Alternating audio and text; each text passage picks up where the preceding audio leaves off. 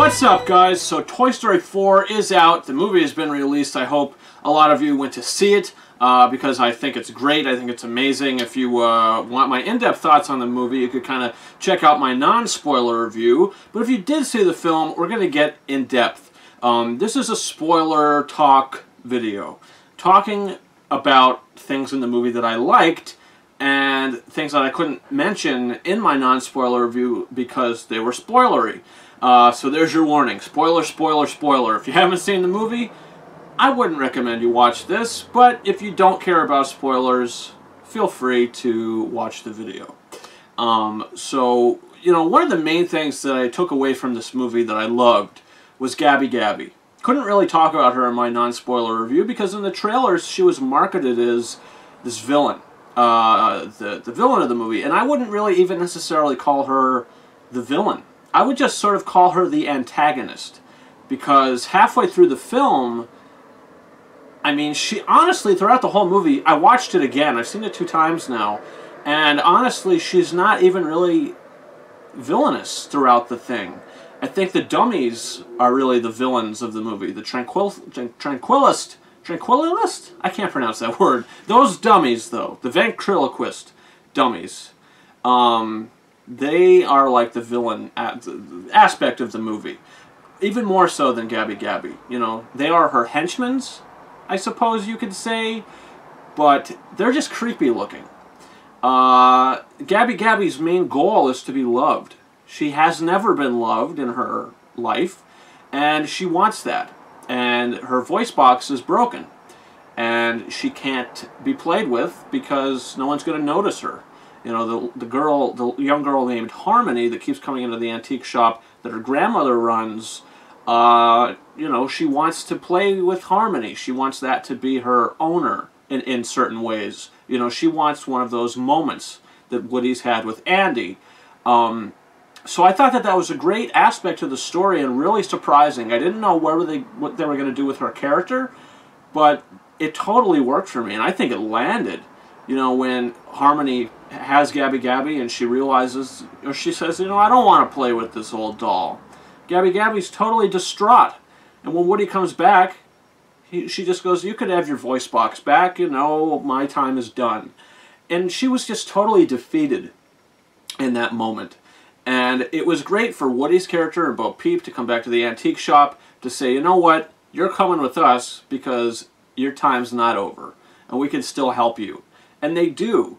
And I love that there was the lost kid at the carnival. Gabby Gabby sees the kid, you know, oh, is the kid lost as well? You know, like, the kid looks lost, you know, and maybe I could go and help her, you know, and we could be, you know, start a relationship in many ways, you know. And I really, really dug everything they did with Gabby Gabby in this movie, and with Woody as well.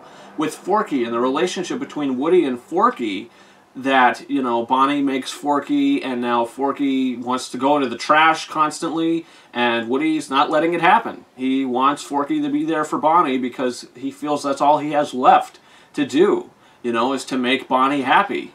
He's not able to do it, but that's the kid he's with, you know what I mean? And the only thing that he has left in his life is to make a child happy, and that's what he wants to do. And he does that for the most part. I mean, he continues to bring Forky to Bonnie. When Forky jumps out of the van, he goes to get her. Everything with Bo Peep, you know, when that aspect comes into the movie. And the opening of the film, speaking of Bo Peep, the opening to this movie is, I mean, the whole film is animated beautifully.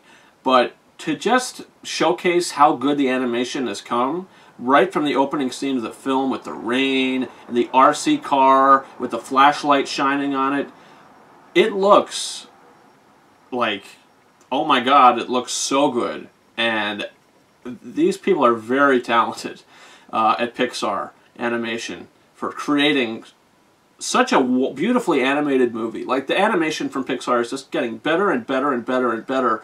And this might be the best it's ever been. It is the best it's ever been. The animation of this movie is off the charts.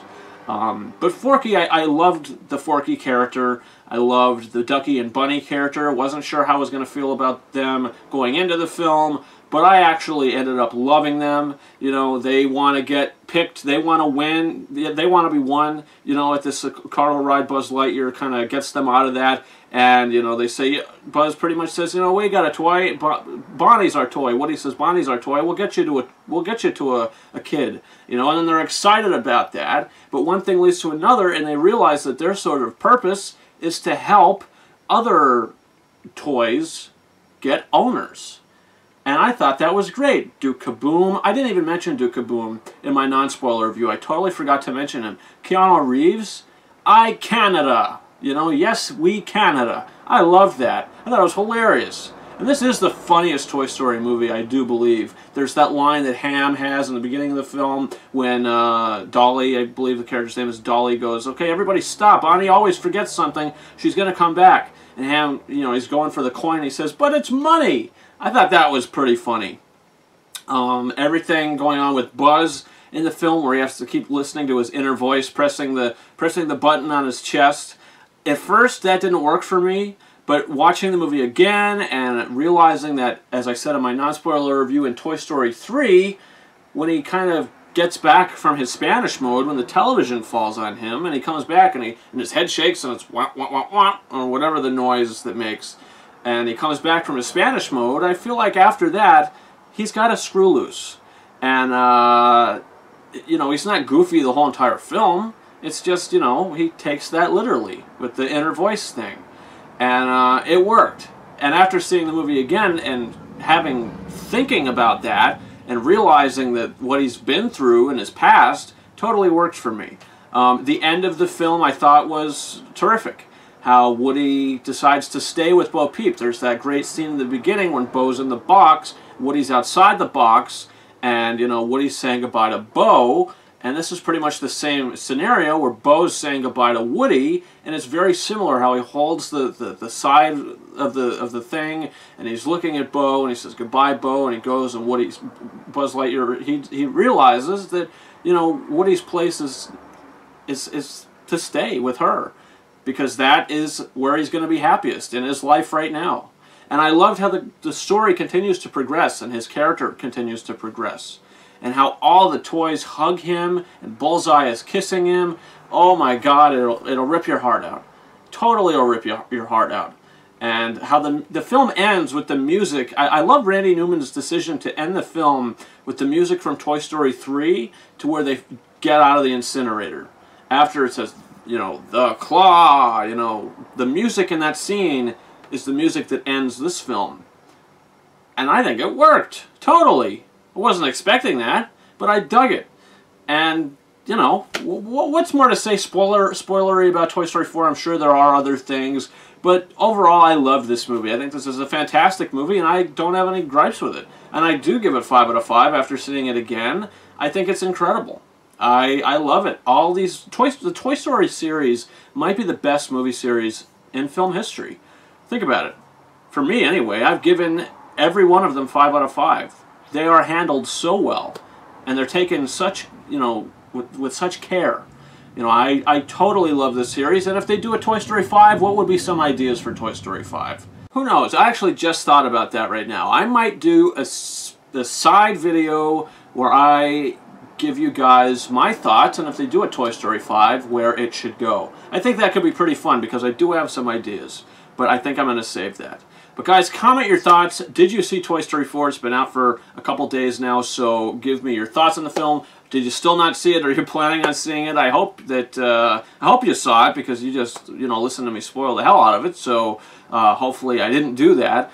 So if you've seen the movie, comment your thoughts. Also subscribe to this channel for a whole bunch of reviews up in this channel now. My reviews for all the Toy Story movies, and a bunch of reviews coming in the future for Annabelle Comes Home, yesterday, Spider-Man Far From Home. Very, very excited about those. Guys, you can follow me on Facebook and Twitter. The links to those are in the description of this video. And you can also follow me on Instagram at KingOfRises131.